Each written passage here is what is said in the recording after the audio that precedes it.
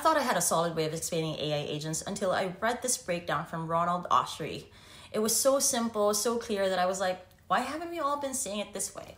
So here's how he explained it, but first, bookmark this for later. We all know AI agents are supposed to be goal-driven, but instead of obsessing over how they work, because humans like to overcomplicate things, Ashri flips the script. He focuses on what they do, and it makes this concept so much clearer. So he uses a teacup as an example. Yeah, it sounds ridiculous, but hear me out. A teacup serves a goal. It holds your tea, keeps it warm, and stops spills. That means it's an agent, but a passive one. Right now, AI agents exist on a spectrum. So we're mostly stuck in two zones. We've got the passive agents, the teacups of AI. No decision making, just a tool. Active agents, these can execute tasks when triggered, like a chatbot fetching you weather.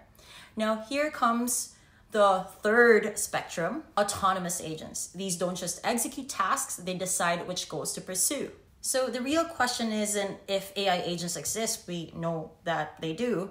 The question is, how far are we from autonomy? Right now, most AI agents are self-directed and they can choose how to do something, but not what to do.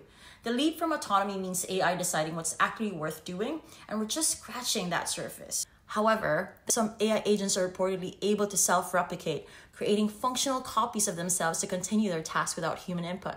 If it's true, it's a massive leap towards autonomous AI agents. So, do you think we're anywhere close to real AI autonomy? If this breakdown clicked for you, make sure to follow, and I'll see you later.